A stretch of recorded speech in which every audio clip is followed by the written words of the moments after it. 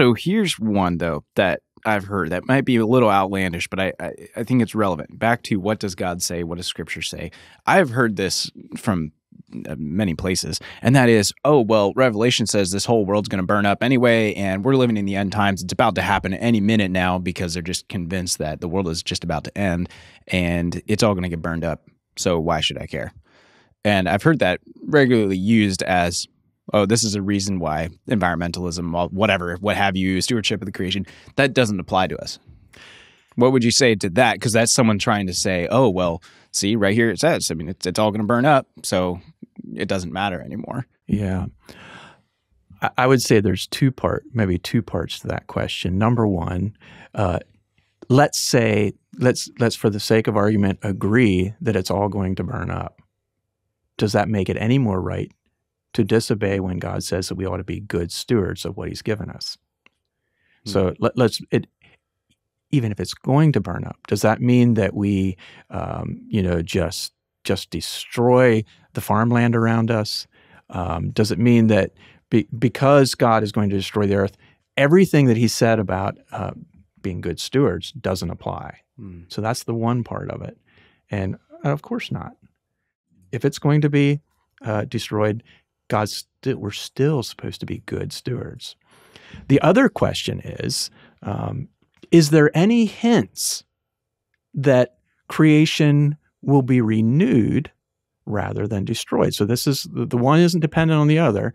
Just because it's going to be destroyed doesn't mean we disregard all of God's commands to be good stewards.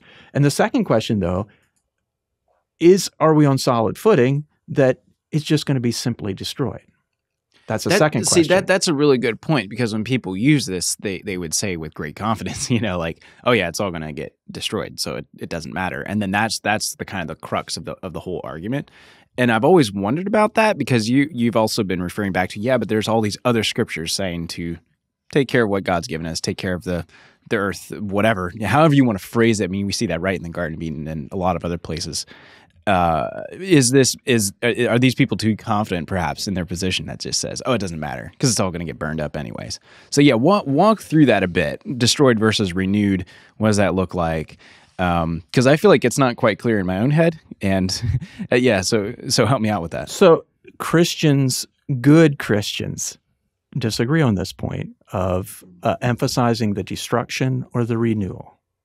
I was at Maranatha Bible School as a teacher, and there was discussion. Which one should we emphasize? That it's going to be renewed or it's going to be destroyed? And there is evidence in Scripture for both. We often think that the earth is going to come to a sudden end. But then we have verses like Psalm 148 and verse 6 talking about the creation, and then it says, He has established them forever. Oh. And Ecclesiastes 1 and verse 4, generations come and go, but the earth remains forever. Now that's really interesting.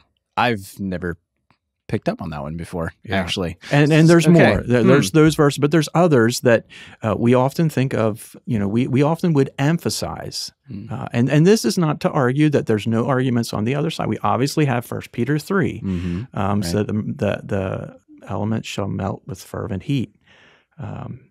But there is yet, so this idea, a hint that creation, the molecules of creation will in some sense survive that. Is there any other hints of that? Well, there's another one. Christians believe in the resurrection, the bodily resurrection.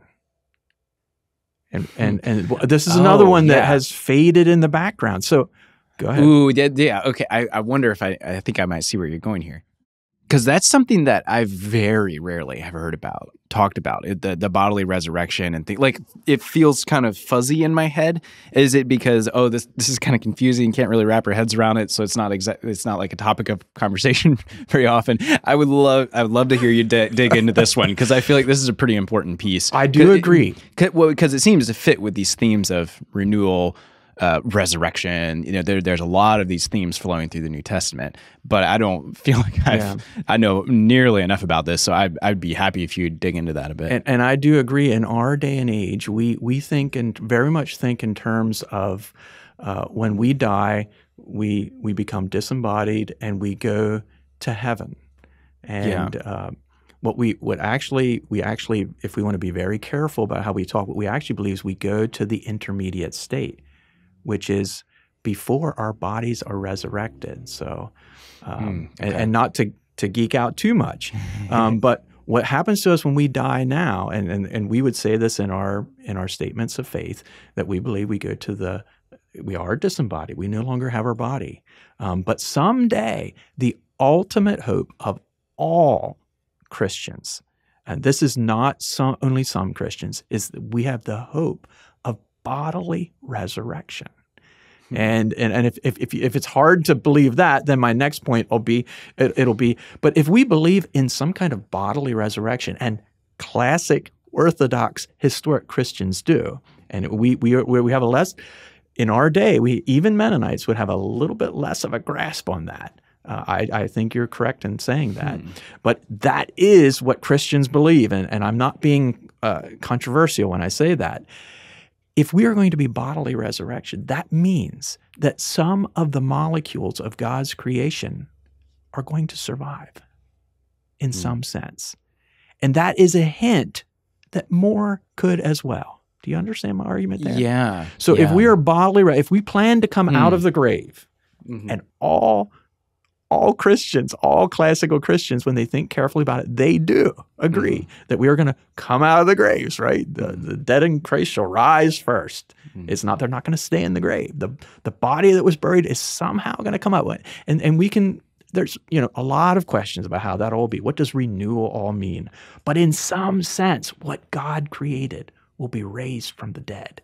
Like Jesus was raised from the dead. Did his created body stay in the grave? It disappeared. The molecules that were in the grave were renewed into a new body.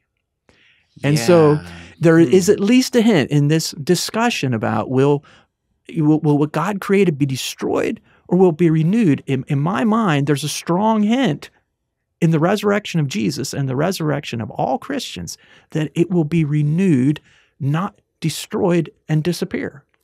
And so one part of the three pieces of creation, in the beginning I said I'm going to talk about kind of three pieces: the land, animals, and humans. And we are pretty convinced as Christians that humans will be bodily resurrected. That points that possibly some of the rest will be renewed as well. To answer those who feel that they're very confident that it will be burned and destroyed, that something will come through that fire and be renewed, not destroyed.